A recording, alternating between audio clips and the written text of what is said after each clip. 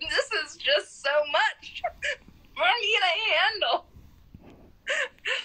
So it was funny. Someone asked if there was any pranks during the film. This wasn't during the film, but so just before we started filming, Julia and I had worked really hard on the first week. Like, we'd really focused just on that. We'd had a few days together leading up. We were working really hard. Anyway, so I came to a session that he was having with Thomas, the dialect coach. He turns to me and says, "They've changed the whole week. The whole schedule has changed. You're going to have to learn everything new." And I was just like, okay, I can do this. And then I looked at him, I was like, you shit. So he did that to me a lot, just like trying to mess with me, seeing if he could get a reaction. So I learned not to react. But he was quite the jokester in general. He actually had to have a secret word on set, a secret word on set for us to know if we were supposed to take him seriously, because he would say all these things. And you're like, that's quite terrifying if that's actually like, we're doing what? And everything. And then he'd be like, haha, got you every time. And then I'm like, I'm not sure if you're actually being honest right now. Is this truthfully how you feel? And then he'd be like, no, gotcha. And then, but it's like always just waiting for him to say the secret word. I know, but sometimes he would say the secret word and he would still be joking. Occasionally he abused the secret word. I don't believe him on the secret word. Also, I don't believe him at all anymore. Now I'm just like, everything you say is a joke, Julio. Everything. I don't. If you really are serious, you'd take me aside. You're like, I'm very serious, Tosca. I'm like, I don't believe you. I can't believe you. I just don't believe you. I'm very serious, Tosca. No, I don't believe you. Still don't believe you. It's like, he is definitely the boy that cried wolf. So there's just it's too bad for him now. At this point, it's just like, what else do we have to say? The scene that we're most excited for fans to see. I think I'm going to say in the first part. The scene. Well, Tosca knows better because she's seen the edit. Yes. I find it really hard to gauge because I'm inside it. Yeah. And it happens and you're in the being of it. Yeah. And then it's hard to gauge from the outside, which I think is good. I don't think you want to be sitting out looking at the scene. You want to be inside it. So what do you think, Tosca? The scene that I'm most excited for fans to see, there's so many beautiful ones. How about when Gabriel first asks Julia to join him for dinner, and then just getting into the car. I mean, you've seen a little bit of that in the trailer or the teaser. That was very good. Another great one. When Gabriel is picking the glass from your hand in the bathroom. Oh, really? Yeah. It's good.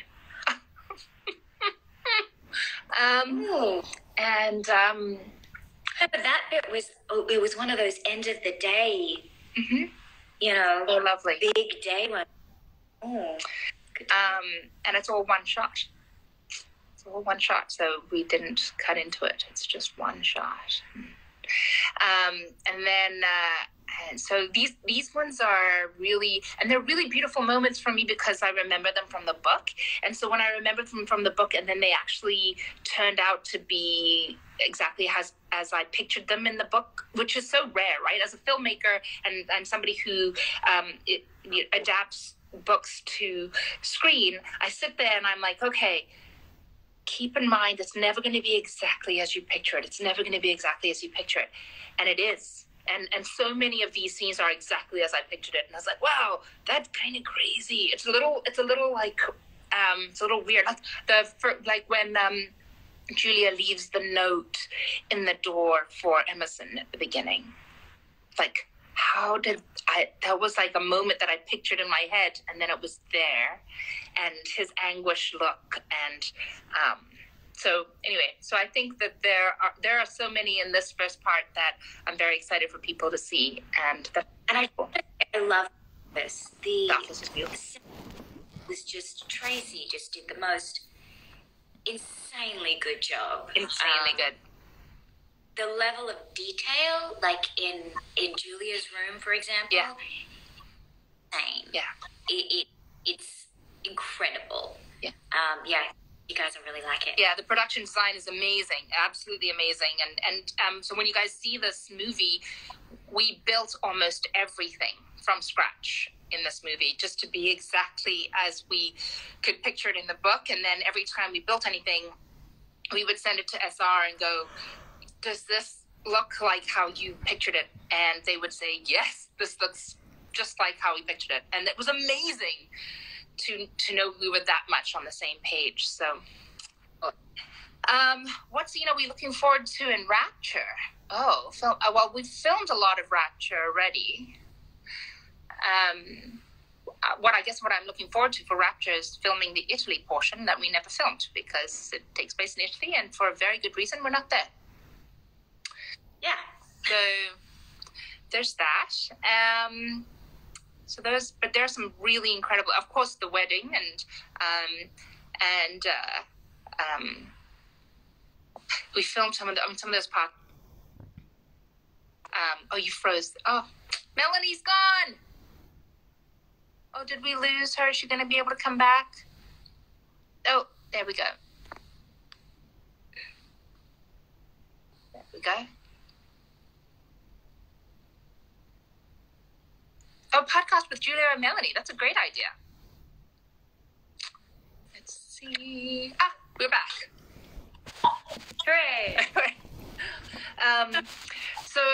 So I think there's so many, but I have to say that the what we filmed already in Rapture is so amazing, and we obviously, as some people know, we've shot where the two of you break up, and I mean, it was so heartbreaking to watch that being performed by you and Julio.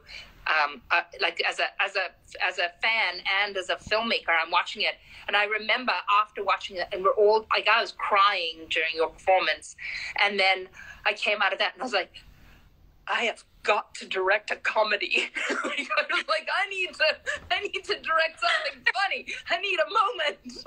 It is so intense, but the right amount of intensity. So it's like, yeah, Rapture's amazing, and of course that's halfway in the can, and almost halfway through the can, and in the can, and hopefully we'll get to film the rest of it this year. That is our goal. So. That's our goal. But so I guess just before we sign off here, we've been on for nearly an hour. What's Julia's favorite quality? What's Julia's best quality? Somebody said greatest quality. What's Julia's best quality? Look, for me, it's that he's so funny and so much fun, but also so smart and kind and sensitive. The combination of those two. Yeah. Oh, we cut off again. Human. Wait, you cut off from the combination and then delightful human. Oh, the combination of being really funny and fun, but also really intelligent and kind and sensitive makes for a really delightful human. Yeah, he is amazing, and you know what? I am a strong believer that his mother had a lot of played a strong role in that for him. I think we lost Melanie again, unfortunately. Hopefully, she can hear me. She's coming on. His mom. I was just talking about his mom, Melanie, and how amazing his mother is. And I think that yeah, and his mother was with us actually for the first couple of weeks of filming, and she's like a super cool, very sexy, strong woman. I believe she's a former judge in Italy, and just super smart, but so there for her son as well. And you could just see how that. Yeah. So kind, so encouraging, and you can see how she has so helped mold the person he became. And Oh my gosh, I'm in love with her. She's so wonderful. Yeah. Did I just see that Sylvain Renard joined us? Sylvain? Really? SR is here? Yes! Hi, SR. Hey, Essa. This is exciting. Oh, no. Now I feel nervous. No, but it's, but yeah, so Julio is, for me, also one of those incredibly dedicated, beautiful human beings. That's just such a pleasure to work with, and he takes things, he takes the work very seriously. He has such a high respect for the work as well, and a genuine respect for women, which I also really appreciate, because that's very important, especially in the world that we are working in. When it comes to romance novels, you don't want to have somebody not have respect for women and the romance novel world, and he really does. And he's kind and sensitive and smart, and I appreciate that. So much like you. You are a very kind, very sensitive, very smart person, very well prepared. So thank you. All the compliments in the world. Well, I don't know if there's anything else that we can answer for everyone, but I'm really grateful for everyone joining us today, and thank you. Thank you, Melanie. So nice to see you. I've missed you. I've missed you too. And hopefully we'll get to see you very, very soon, and film the rest of this movie. And I'm looking over here. There's my calendar. That was full for the entire year. We had Rapture and Redemption basically filming all of it before March of next year. And now I'm like, when are we gonna be able to go anywhere? So anyway, I hope that you're remaining safe, and you guys have some safer at home policies there? We're all in lockdown here, and I think that's the only way to be right now, to keep everyone in the community safe. Yeah. So everyone's home. Yeah. Everyone's at home. I come out every now and then just to stay in this very, very, very small bubble that we've created for editorial. But there's no one here. It's like being in an office on a Sunday, right? There's nobody here. But yes, so please stay safe and stay healthy and stay well. And everyone out there, thank you so much for joining us, and stay well, stay safe, stay home. Exactly.